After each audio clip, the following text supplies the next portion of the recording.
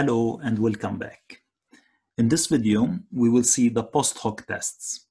And here we will see more precisely the Bonferroni post hoc test. Post hoc tests are an integral part of ANOVA. So as you know, and based on our previously uploaded video, ANOVA, it looked at differences between the means of 3 or more independent groups. So we're having, just to remind you, the null hypothesis, which states that the groups, they are having equal mean, and the alternative hypothesis states that one of these groups, it's having a different mean. So if you want, you can go and check the previously uploaded video and how we made the test and the results. So last time we reached the result where we're having the p-value, it's 0.02. It means it's less than 0.05. So we know that we have to reject the null hypothesis, and there is one of these groups that it's having a different mean. So now with the post hoc tests, we will know which group it's different. So this is why we will use the post hoc tests. And post hoc in Latin means after this. It's used to analyze the results of your data. However, every time you use a t-test, there is a chance that you will make a type 1 error. This error, usually it's alpha, for example, 5%. So by running 2 t-tests on the same data, you will increase your chance of making a mistake to 10%. And here, because we were comparing between 3 different groups, so we will make 3 t-tests, okay? So here we will increase our chance to make the type 1 error to 15%. So now you will be asking, what's a type 1 error? As you can see here, a type 1 error, okay, means when your statistical analysis, when your statistical test, you reject the null hypothesis. However, in reality, it's true and it shouldn't be rejected. So this is where we're having a type 1 error. So first, what we will do the t-test. So the t-test, as you know, it's a comparison between 2 groups. It's a comparison of means between two groups. So what we will do, we will go to function here, and we click on t.test. And this function, it will return the p-value of the t-test. So first, we have to compare between online and between the traditional or conventional classroom grades. Okay, and here you're having the tails. Here you have whether it's one-tailed or two-tailed. So here I'm interested to know only if there is any difference. So this is why I will choose 2 and not 1, because it's a two-tailed distribution. And in the type, you're having here 3 types.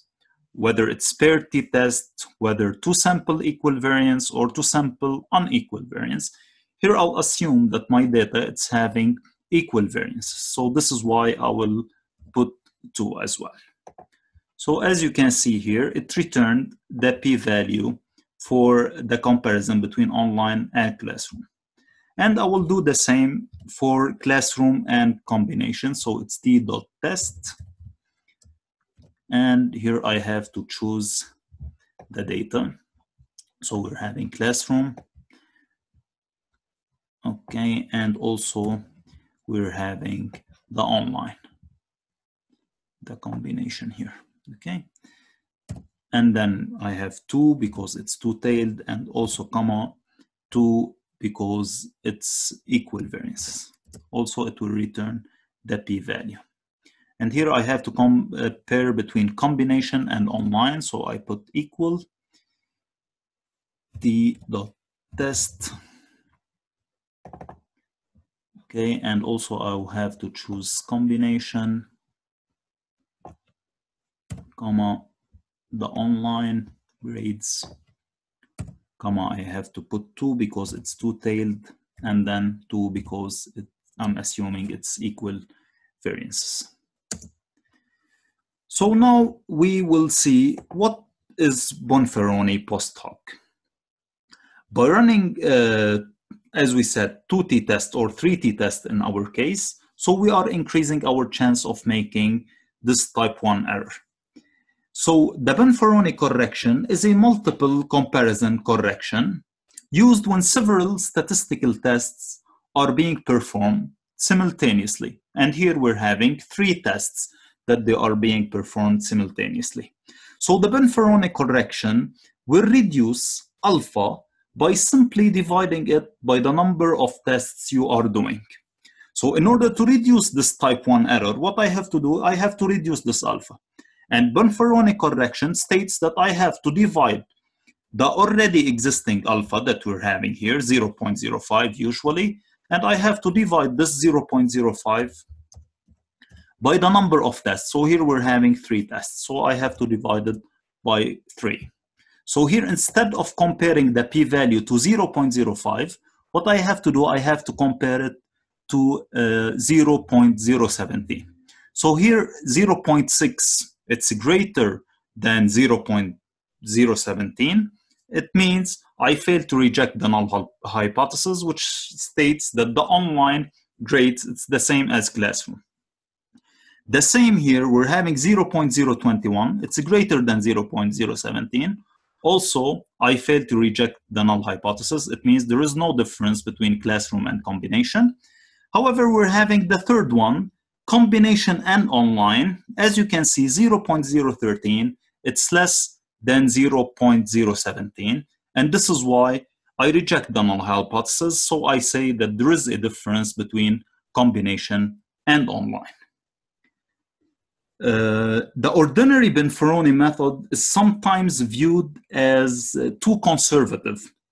So we are having the Holm-Bonferroni post hoc test, which is less strict correction for multiple comparisons. So first, in order to do the Holm-Bonferroni, what we have to do, we have to rank the p-value. So we will rank it based on an ascending order.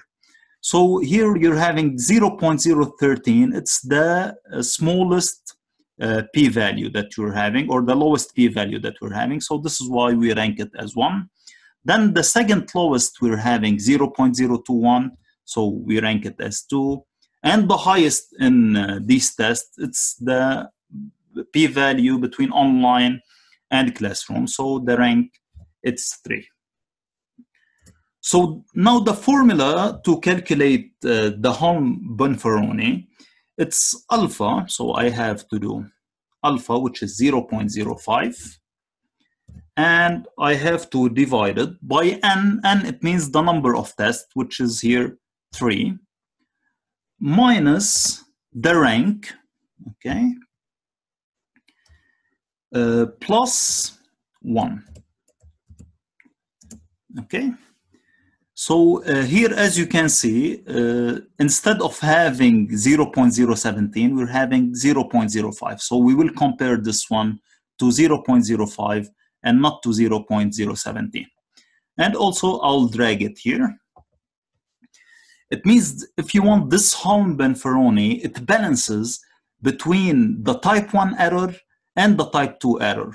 Because when I'm decreasing the alpha, or when I'm lowering the alpha, that's true that I'm decreasing the type 1 error. However, I'm increasing the type 2 error, which is to accept the null hypothesis when in reality it should be rejected.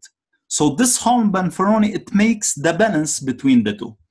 So as you can see here, 0.6, it's greater than 0.05. So I failed to reject the null hypothesis. It means there is no difference between online and classroom. However, here, 0.021, it's less than 0.025. This is why I have to reject the null hypothesis.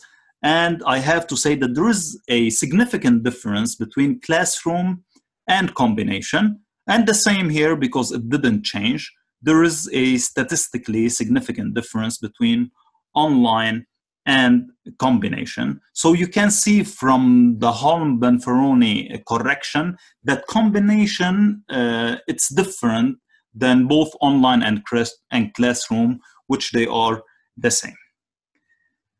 Thank you for watching this video. I hope it's useful.